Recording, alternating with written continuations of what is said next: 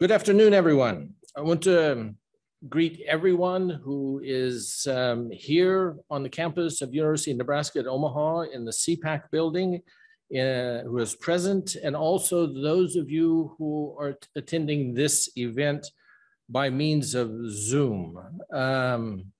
It's a pleasure for us to be able to present another one of these talks here at the University of Nebraska. And first thing I would like to do is to thank those organizations that are sponsoring this event. And those would be the American Institute of Iranian Studies, the History Department here at the University of Nebraska at Omaha, and the Schwab Center for Israel and Jewish Studies here at the University of Nebraska at Omaha.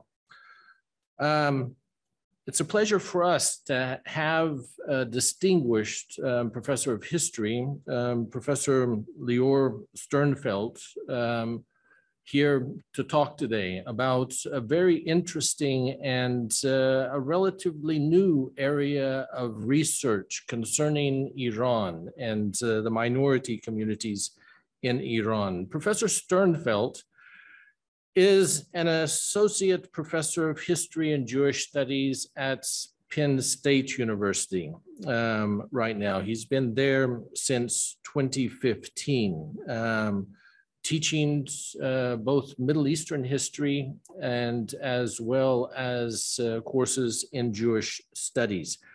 I might also mention that, that he also taught for a year at Dartmouth College and also at the University of Texas at Austin, from where he has his doctoral degree, and his dissertation was also related to Jewish history, like the talk that he's going to give today, and was entitled Reclaiming Their Past, Writing Jewish History in Iran During the Mohammad Reza Pahlavi and Early Revolutionary Periods, 1941 to 1989. Let me say a little bit more about Professor Sternfeld and his work. He is a social historian of the modern Middle East with particular interest in the histories of the Jewish people and other minorities in the region. His first book, which he's going to talk more about in this talk today, is entitled Between Iran and Zion: Jewish Histories of 20th Century Iran, which was published in 2018 by Stanford University Press.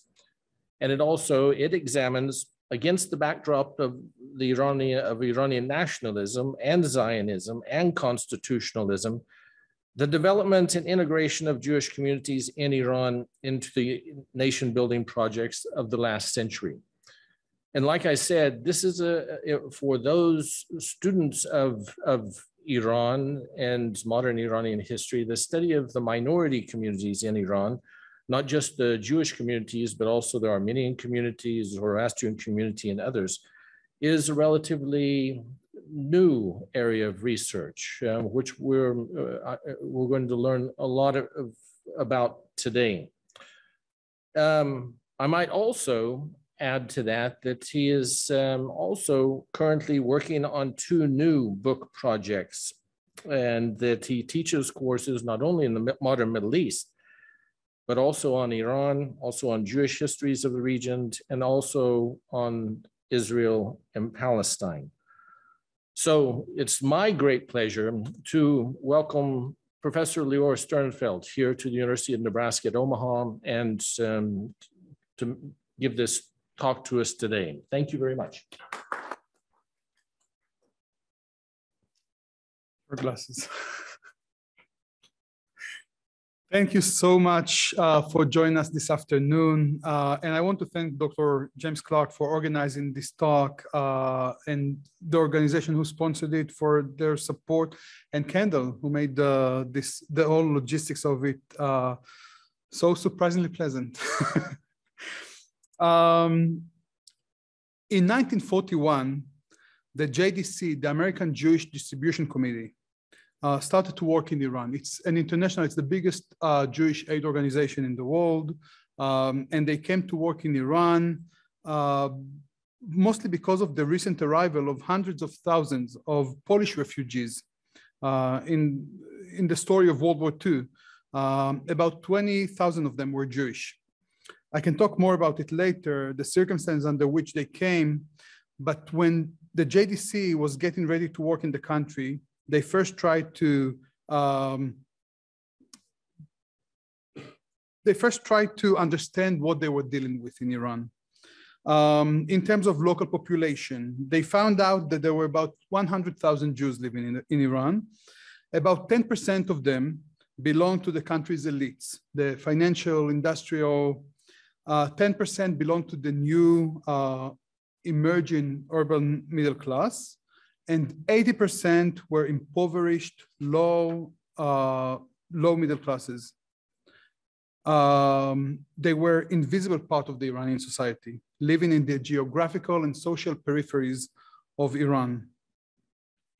Now, fast forward, roughly 4 decades later, in 1977, the same organization once again surveyed the community. They found out that once again, the number of Jews living in the country was about 100,000, but this time, 10% belonged to the country's elite, still as the same survey. But now 80% belong to the middle and upper middle classes. Only 10% were still considered impoverished, poor, and lower classes. Another scholar of Iranian Jews, Daniela Farah, showed recently in her published article that the Alliance Israélite Universelle, which is a network of Jewish schools that it was a French network of Jewish schools that was very popular among Jewish communities of the Middle East and North Africa. In their reports, they also pointed out to similar data. In addition to that, we see from David Seaton, historian of Sephardic communities, that in 1979, 2 out of 18 members of the Royal Academy of Sciences were Jews. 80 out of 4,000 university professors were Jews. 600 out of 10,000 physicians were Jews. The story of this incredible transformation is the one that I want to tell you today, and the one that I hope I was trying, the one that I was trying at least to tell in my book. And this is one that has to be read alongside with the political and social history of Iran in the 20th century. One that included 2 all-consuming revolutions and many more political earthquakes. Part of this journey was to study the phenomenal development. This phenomenal development has to connect with the way that we see and read Iranian Jewish history. Almost every narrative of Iranian Jewish history, official, scholarly, community or family narratives, starts with the Babylonian exile 2,700 years ago. You ask an Iranian Jew to tell you their story, and they will say, my family came here 2,700 years ago. In a way, it reflects the state of the field of Iranian Jewish history. The tendency of writing this long history as a one linear narrative goes far beyond the informal or family community narratives. The field of Iranian Jewish history lacks the depth and breadth that do justice to the rich history of these communities. This was true before the revolution of 1979 and is even truer today. A few years ago, when I was in grad school at the University of Texas at Austin, when I compiled my reading list for the comprehensive exams, there was one monograph, one book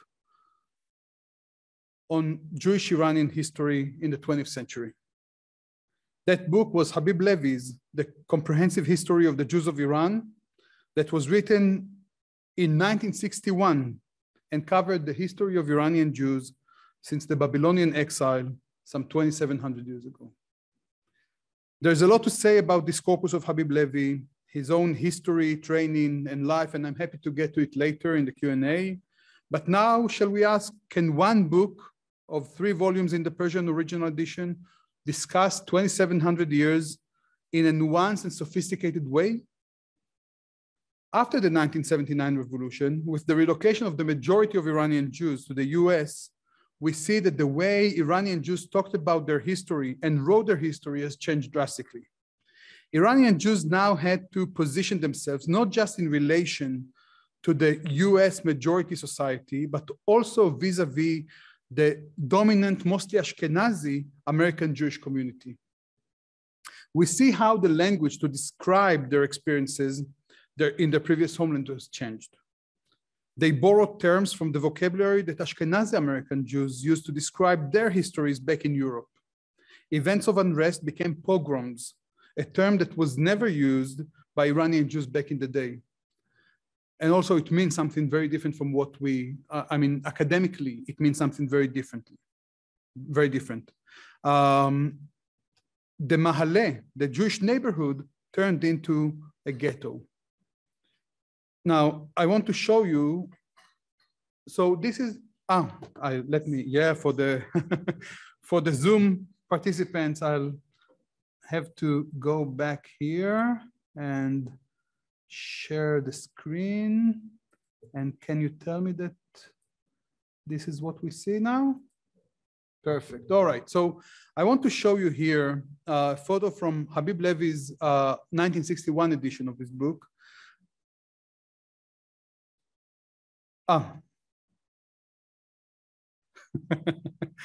We see here an image from Habib Levy's 1961 book in Persian on history of Iranian Jews. And we see a photo of the entrance to the Mahaleh in Tehran, the Jewish neighborhood. And it says here, Yeki az Mahaleh Yehud Tehran, one of the entrances to the Jewish Mahaleh in Tehran. Now, in 1999, the book was translated and published in English. And we see the same photo with the caption, an entrance to the Tehran ghetto. Now, the usage of ghetto is not just borrowing a neutral term from a different language.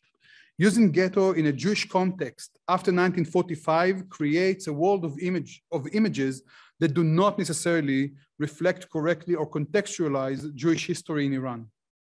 Just to take from a close enough example to show the difference, Kharat el-Yahud in Cairo remained Kharat el-Yahud in the Jewish writing and writing on Jews in Cairo, otherwise it's translated as Jewish quarter. It tells us something much broader about our ability to think about Jewish history in non-Western societies in general, but also about Iran specifically.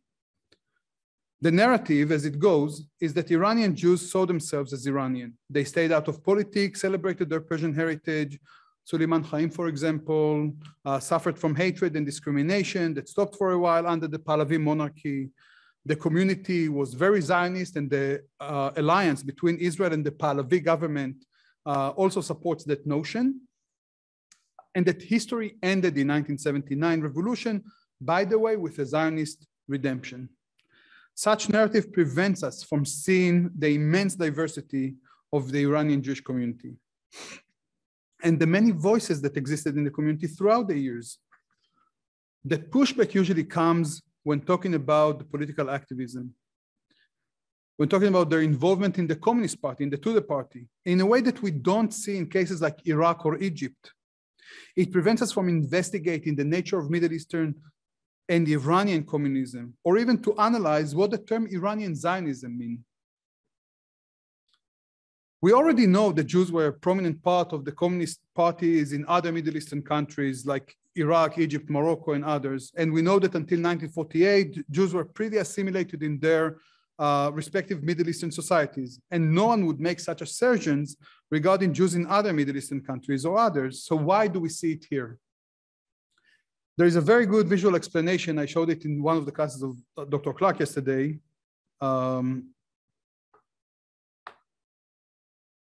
Visual explanation of that historiographical mold.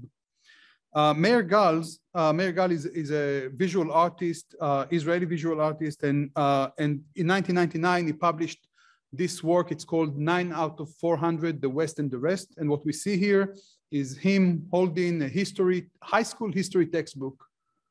9 out of the 400 pages are dedicated to the Middle East. Not Middle East Jews, not modern Middle East, the entire Middle Eastern history in 9 pages. And Meir Gal's work shows us how little we care to know about the Middle East. And it's been part of much larger issue in the Israeli society, 50% of which is of Middle Eastern background. And then I wanted to see in real numbers, how come we have such a shallow understanding of the Jewish-Iranian experience? And that's what I found. I went to WorldCat students. This is your best friend, even though it's a cat. I searched Jews, Iran, history, 20th century, and I got back 31 results.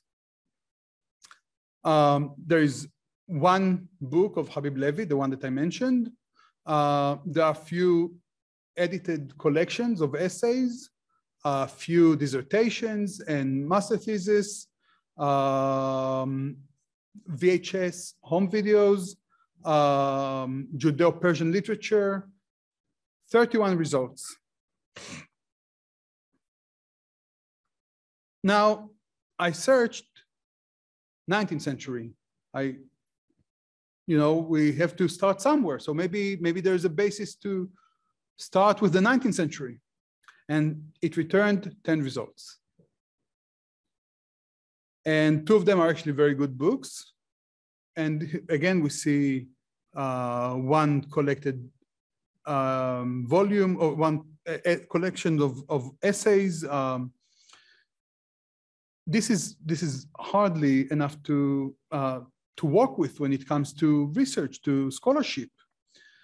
I searched the broadest possible term, Iran, Jews, Iran history, and it returned 390 results. And this is everything that is out there, everything. Now, I went and changed the name of the country to see what we are dealing with in other cases of the Middle East. So I searched Jews, Egypt history, 20th century. It returned 105 results. Not a whole lot, but 3 times more than Iran. Iraq, 122 results. The United States, 1,503. China, 154. And to be honest, I searched China because I thought that it would return 0. I didn't know that there was relevant Jewish history in China, and it returned 5 times more than the case of Iran. So, and to go to the obvious, I searched Jews, Germany, history, 20th century, and it returned 2,794 results. So with such thin body of scholarship, there's nothing to be surprised at that superficial understanding. Now, I want to provide a quick overview of history of Zionism in Iran. Zionism first came to the fore in Europe as a national movement of European Jews. In a way, it was reaction to the European Enlightenment and nationalism. We see the conversation in the Jewish communities regarding Zionism in the 1890s onwards, and we see a movement that offered Jews decent existence in a place that wouldn't reject them as Europe did. Or even truer would be to say Eastern Europe. So, if we narrow it down, what the deal of Zionism was for the Jews, you can become fully European when you migrate out of Europe. At this point, no leader of the nascent Zionist movement even considered Oriental Jews as part of the future Israeli or Zionist society. The Oriental Jews themselves, having had very different experience in the 19th and early 20th centuries, did not articulate a clear response to the political developments in Europe. Moreover, the Jews of the Middle East had not undergone the process of secularization that was essential to the Zionist paradigm and maintained the religious perception of Eretz Israel, the Ottoman Mandatory Palestine, as the Holy Land. And I should say that one of my favorite paradoxes of Zionism is that it's a very secular movement in its essence. And my favorite paradox is we don't believe in God, but he offered us this land. He promised us this land. Jews from the Middle East and Iran immigrated in small numbers to Palestine throughout the ages. But we have to remember that the region was part of the Ottoman Empire, so travels were indeed pretty common, especially for pilgrimage and the economy that facilitated it. The message of political Zionism first struck chord with Iranian Jews in 1917, following the Balfour Declaration, that came at the same time of the first disillusionment Iranian Jews experienced with the outcomes of the Constitutional Revolution. All of a sudden, a promise of relocating to a place of their own sounded rather tempting. Iranian Jews established Zionist associations to teach Hebrew and to handle the preparation for a mass exodus.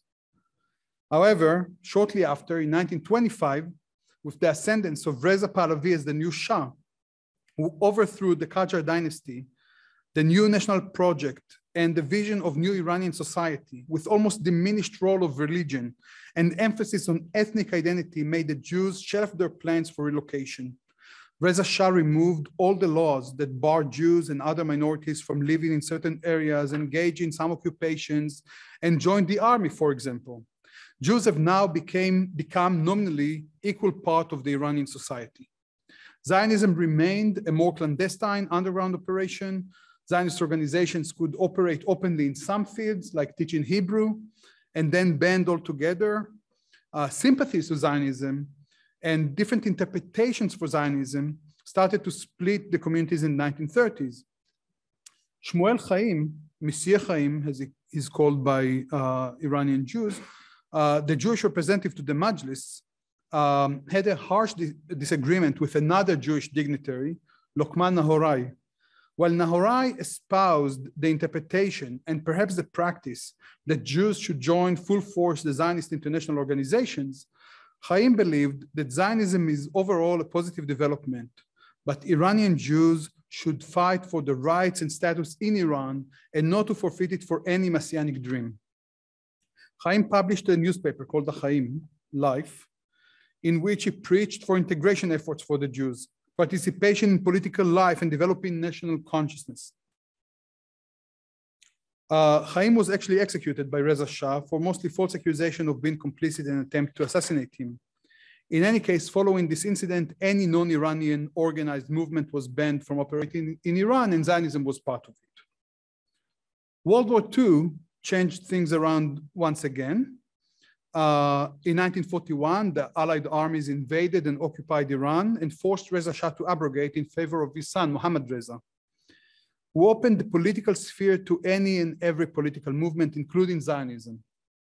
For the first time, Zionist organizations based in mandatory Palestine opened headquarters in Tehran and other Iranian cities to care for the needs of Jewish Polish refugees that had arrived in Iran, but that's part of another story.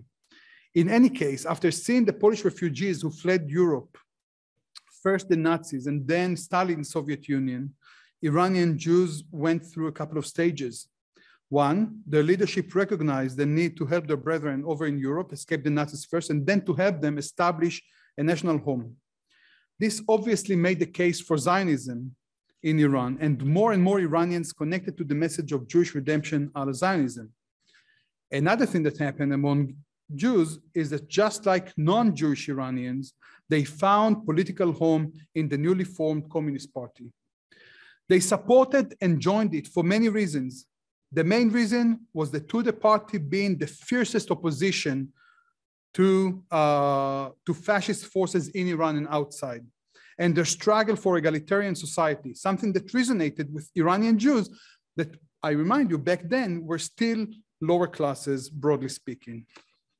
One interviewee for my research was born in Tehran in the early 1930s, and now is residing in North America. At the age of 16, he joined the Tudeh party and remained an active member for more than 3 decades. His political activity landed him in Qasr, the Shah's prison, half dozen times before he left Iran. He told me, I quote, "I knew nothing about Marx or Marxism when I joined the Tudeh.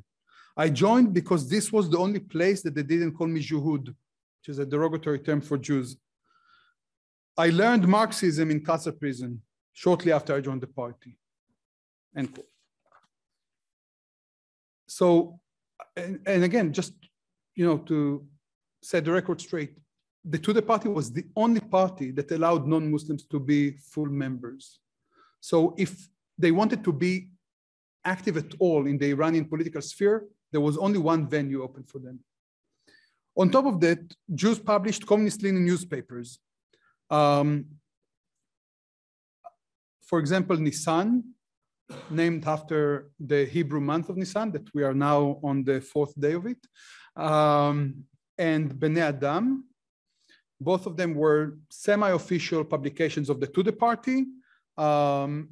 They had different goals. One of them, both tried to reach out to the more remote Jewish communities, those that don't necessarily live in Tehran or the big cities, try to make the case for them to join the Tudeh, to support, to highlight the struggle of the Tudeh against anti-Semitism, anti-Jewish activities, against new inclusive Iran, and also to show the benefit of socialism in other countries, and some of it borders what we call today fake news, but these were very important, and their distribution went far beyond the limits of the Jewish community, because the official to the publications were often censored and banned. And in the times when the official publications were banned, the Jewish publications became the mouthpiece for the party's leadership. So they were very important for the operation of the party. So the Tudeh had the Jewish participation in the media, but also there were high-ranking Jews in the leadership of the party. But we have to remember that mainstream Zionism was a socialist movement too, self-described. The socialist elements of the movement were extremely dominant and extremely socialist. At around the same time of the 1940s, they established the kibbutzim in future Israel. And the kibbutzim were perhaps one of the biggest communist experiments in human history. At that point, one could easily feel sympathies for the Zionist project, while at the same time being affiliated with the Iranian Communist Party and fighting alongside the Iranian national movement against the Soviet in the north and the British in the south. Indeed, a multi-hyphenated identity such as Iranian nationalist, communist Zionist was not a rare sight.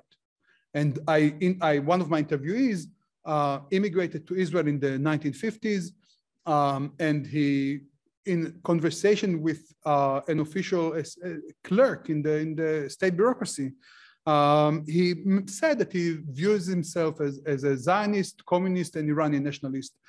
And the clerk told him, you better choose one of them, and it better be not communist and not Iranian nationalist.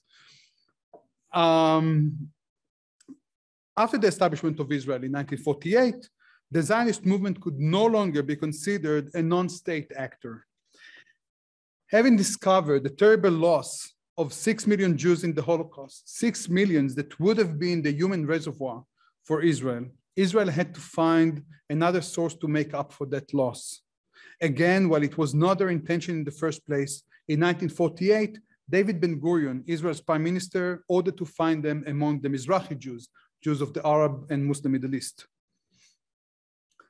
In the Middle East, from Morocco to Iran, from Yemen to Turkey, there were about 950,000 Jews living. The Israeli goals were to make them immigrate en masse. It worked in some of the communities for several reasons, but we see the Yemenite community live in Yemen, Jews in Syria, Lebanon, and Libya, left almost completely by 1949, 1953, 56, depending on different chronological line. Morocco, Tunisia, and Algeria by 1956, but in Iran, where Zionist organizations could operate completely openly, and the population was pretty sympathetic to Zionism, the Jews did not consider political Zionism to be their ideal solution. Rather, they were going through a rapid process of urbanization, of becoming an integral part of their homeland society. And global politics helped them make a multi-layered and nuanced identities and loyalties.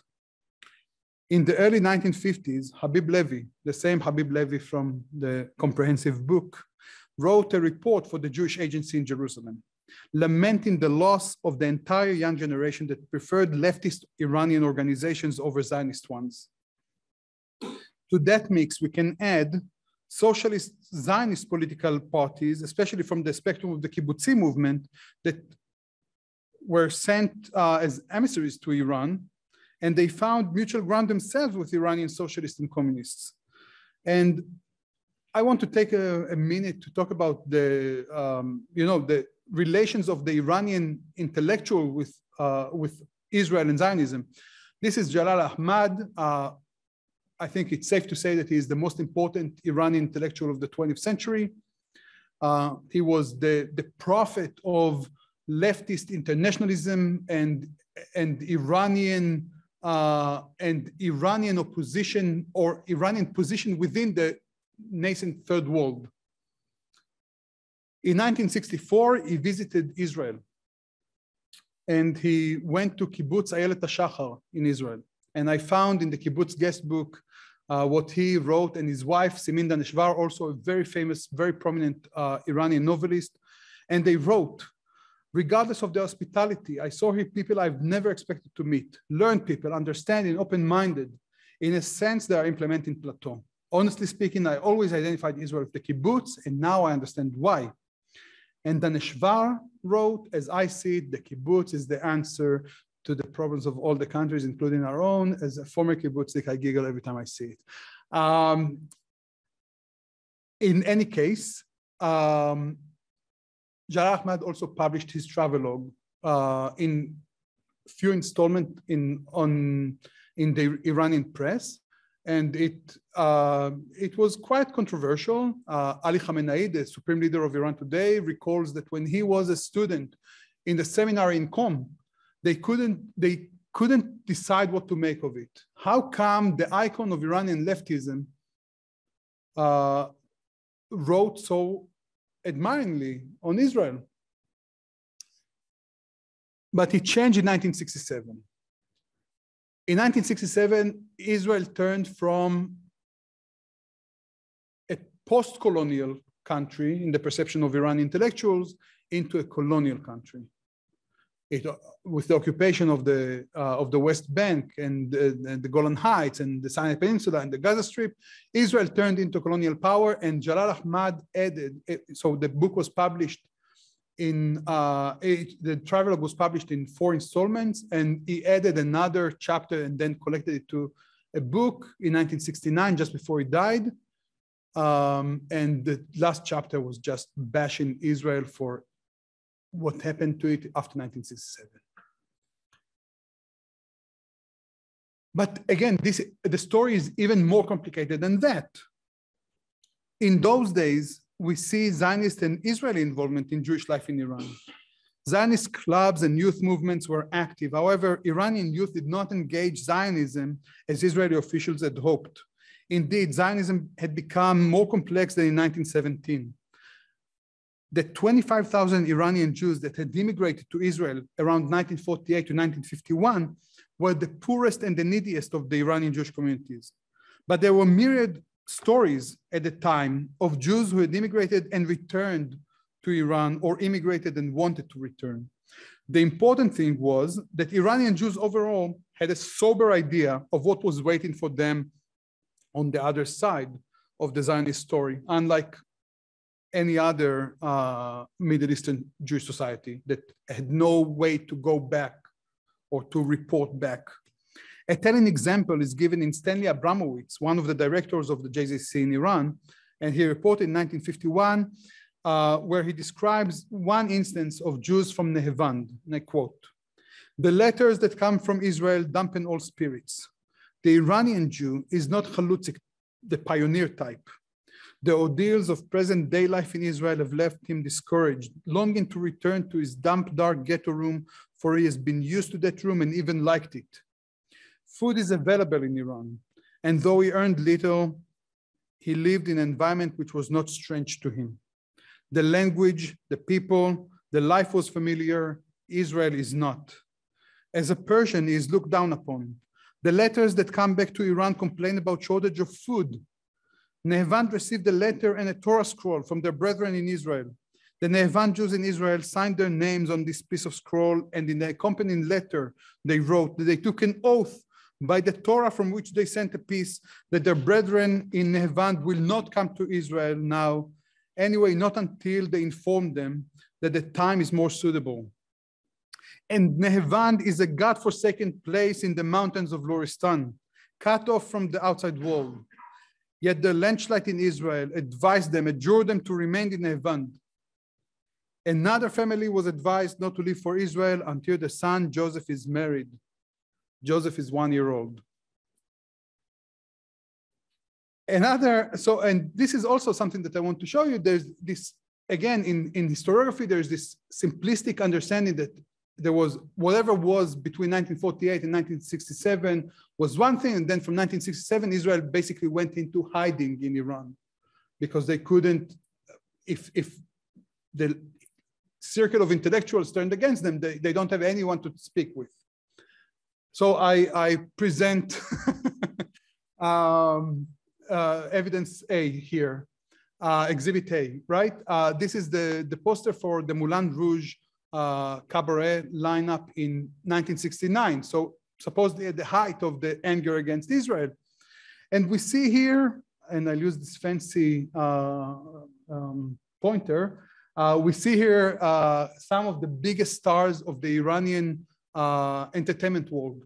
Gugush, who is the biggest diva in Iran until today. I mean, she lives in the US today, but she's considered to be the biggest diva of Iranian culture. Vigen, also a very important star. But at the top of this lineup, we see the Israeli singer, Tova Porat. And this is something that, you know, this is not in the hiding. This is one of the most important cultural institutions in Iran. And they present at the top of it. She came for a month of residency in the Moulin Rouge, performed every night, recorded albums with 2 Iranian singers. This is hardly, you know, secret relations between Israel and Iran. Moreover, there was Israeli Film Festival that took place on the external walls of the Israeli embassy on Kach Street, which is turned into Philistine. So, you know, this is some, you know, to put things in context. Now, another interesting and nuanced interpretation for Zionism comes from Elias Eshakian. Elias Eshakian was a teacher and principal of Alliance schools in Iran for over 25 years. He wrote in his memoir, "Iran has been my homeland, Vatan, and Jerusalem has been the source of my belief in God and my Qibla." Qibla is the direction of the prayer. And he uses Qibla, and this is important because it's provoking a very Islamic concept of direction of prayer. This quotation suggests yet again that many Iranian Jews had different interpretations for Zionism than the one that the Jewish Agency in Israel advanced. Eshakian was a role model for many Iranians, and it is clear that his national identity of Iranian did not interfere with his religious identity as a Jew. He proudly projected this combined identity throughout his career, which may have inspired and encouraged students to follow suit. Now, during the revolution, it's also interesting to see what happened in the Jewish communities. In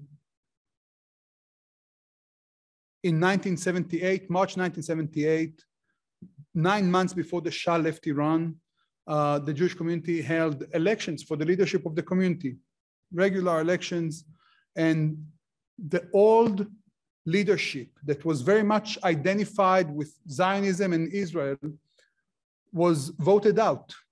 And a group that called themselves the Association of Jewish Iranian Intellectuals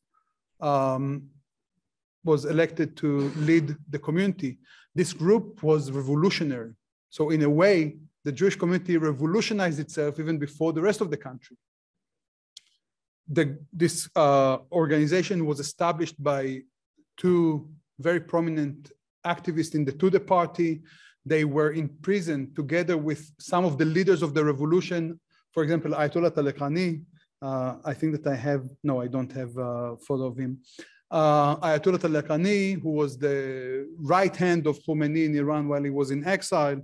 And together they thought about ways to get the Jewish community involved in the revolution. One of them was publishing a newspaper called Tammuz that was meant to advance integration of Iranian Jews into the post-monarchy,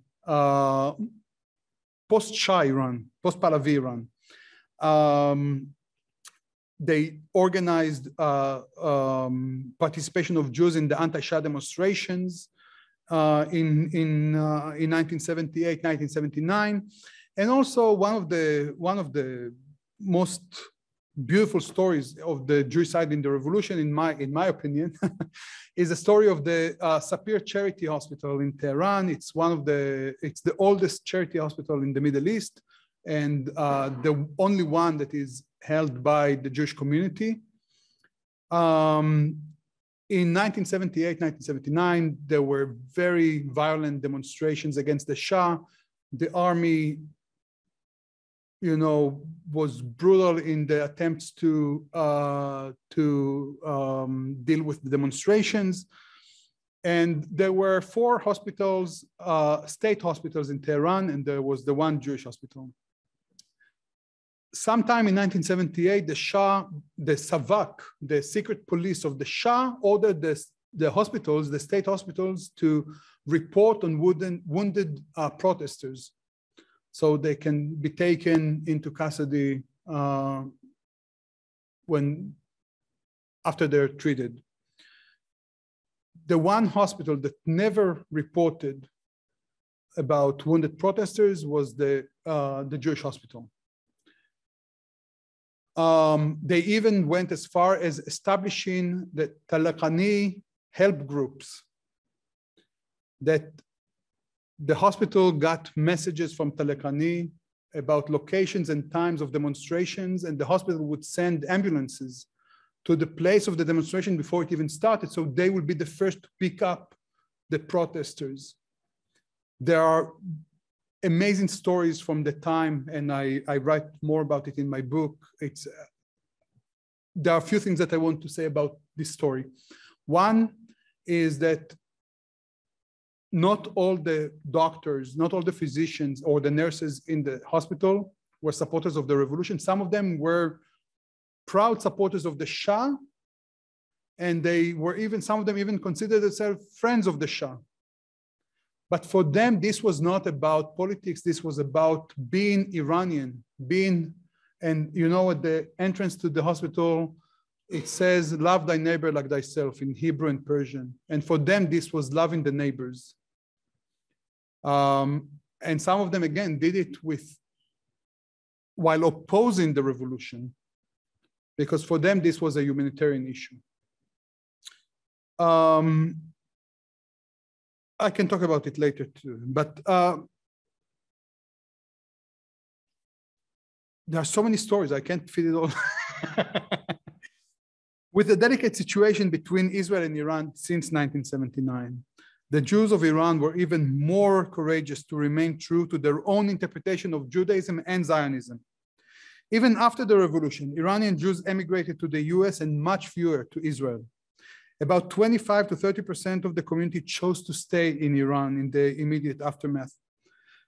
The community, they still recognize the right of Israel to exist, of course, and are interested in the going-ons in Israel.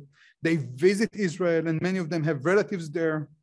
Even when speaking in public, in the press or the parliament, they say that the most deplorable thing about Israel is not its existence, but its refusal to become part of the Middle East, to make peace with the Arab neighbors, and other issues concerning ethnic tensions in Israel. I would like to end with a short excerpt from one of my favorite memoirs on the Jewish-Iranian experience in the 1970s. It was written by an Iranian Jewish novelist and journalist, Roya Hagakyan. It's called Journey from the Land of No, where she tells about the Passover Seder night in her family house in Tehran, 1977. And Passover is just 10 days away, and it resonates with the time of the year. I quote, "Naturally, it caused an uproar at the Seder when Father asked Uncle Ardi to read the Halachma. Everyone burst into laughter even before he began. He obeyed and read, but not without a touch of subversion, a bit of mischief. This is the bread of affliction, some affliction, that our forefathers ate in the land of Egypt. This year we are slaves, may this slavery never end. This year here, next year at home in Israel, pardon me for not packing. The family dreamed of the land of milk and honey, but wanted to wake up in Tehran. After reciting the halachma, Uncle Ardi asked, "So, Hakakyan, are your bags packed or the flight to Jerusalem postponed for another year?"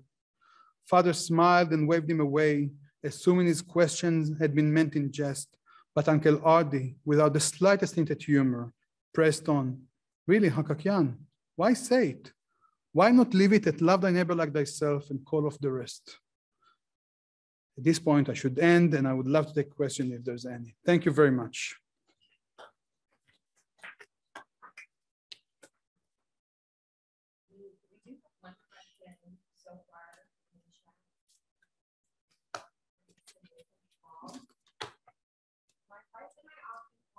Program of Iranians, mostly non-Jews in LA. They all seem to do very well financially. My question is, are the Iranians really accepted in American society, or are they a minority that is so cohesive as a group and therefore likely to stay on their own? That's a very good question. I assume that the show is the Shahs of Sunset. Because I'm going to talk about it tonight at the Jewish Community Center. The development of the Iranian Jewish community in the U.S. is a fascinating story because the roots are here in the story of the 20th century in Iran. This is, in many ways, this is one of the newest minority communities in the U.S. There was not a viable Iranian Jewish community, or by the way, any Iranian community in the U.S. before 1977.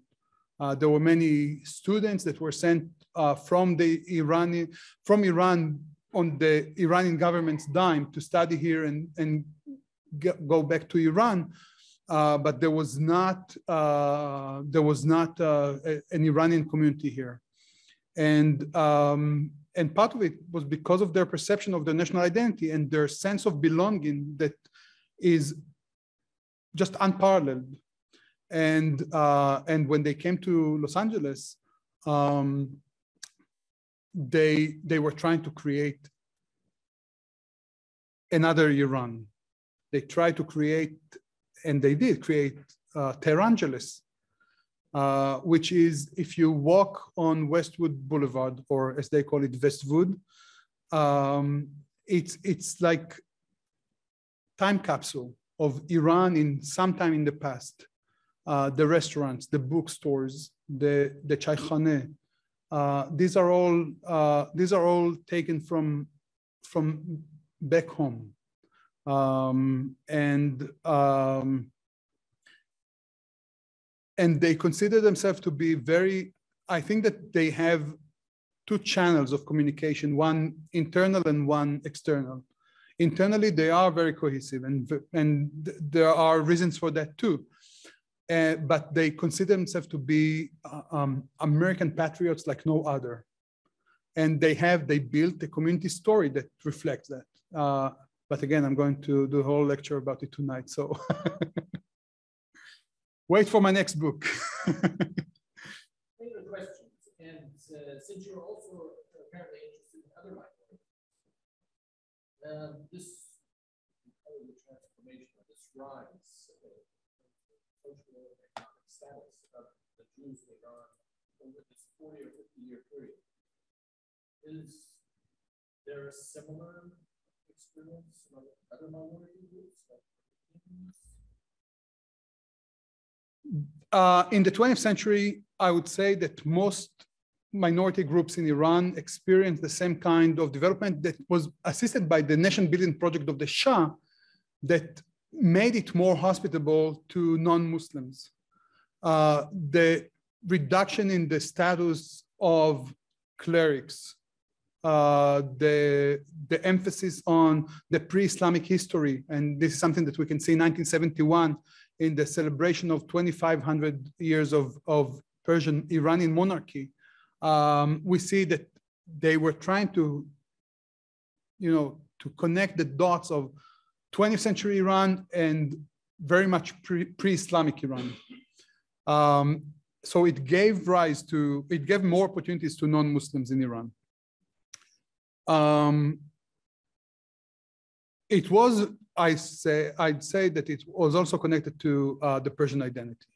So Armenians had more challenges to overcome than Iranian Jews that had no other language but Persian. Armenians had the Armenian language. This is their daily language. And also it was meant to exclude the ethnic minorities that the Shah did not want to be so much part of the nation building project, unless they embrace the Persian identity. And also there's something that is mildly provocative, but the Shah, so you don't mind if I, if I go ahead, the Shah had very interesting understanding of the place of Jews and Christians in Iran and in the world. More than once, he said publicly that the world Jewry, which is a concept that is problematic in and of itself, that the world Jewry owes him for being so good to the Iranian Jewish community. And there was even a mind-blowing interview that he gave to Mike Wallace in 1977. And, President Carter had just been elected, and one of his international foreign policy goals was to advance human rights. And he thought that since Iran is a beneficiary of the US alliance, he can push the Shah to be more respectful of human rights. And the Shah told him that he thinks that it's ungrateful from American Jews to treat him like that, to push him on that, because he was so good to them. And he said, and Mike Wallace told him, that you realize, sir, that this is something that is almost anti-Semitic to say. And he said, why? Said, because you suggest that Jews control everything. He said, what are you? And Mike Wallace was Jewish. And your editor, Jewish. And the owner of your station, Jewish. And he kept counting the Jews that he believed are shaping or were shaping the public mindset at the time. So his relations to Jews and Christians was very instrumental. He believed that treating them would ease off the pressure from outside, that they can be the bridge to the West. And the Zoroastrians, for example, were the bridge to the past. So that's why he very much supported their efforts to integrate or to be more visible and more successful too. The one minority that was always at the bottom of every Iranian priority was the Baha'is. The Baha'is were, whenever the Shah wanted to appease the clergy, when he needed their support for some legislation or project or something, he threw a bone in he let them do something with the Baha'is that would get them off his back. I hope that answered your question. I have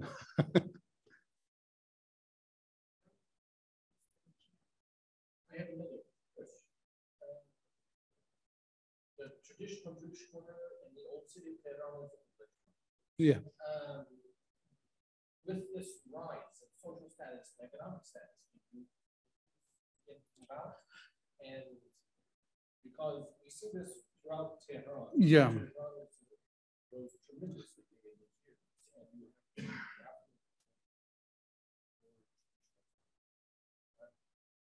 and did that also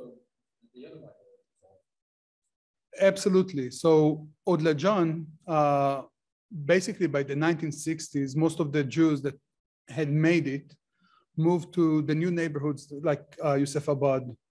And there were two new synagogues in Yusufabad that were much bigger, much fancier than the old synagogues of South Tehran. Udlajan remained the Jewish Mahalleh in name. And also there are still, the Sapir Hospital is there until today. And there is Jewish presence there, but it's no longer, I mean, it ceased to be a Jewish neighborhood in the 1960s and definitely by the 70s. Thank you very much. Thank you. Thank you. Zoom is still on? Yes, thanks Yeah. to everyone. Right. Thanks to everyone who attended this talk. And hopefully we'll have another one for you again next year. Huh?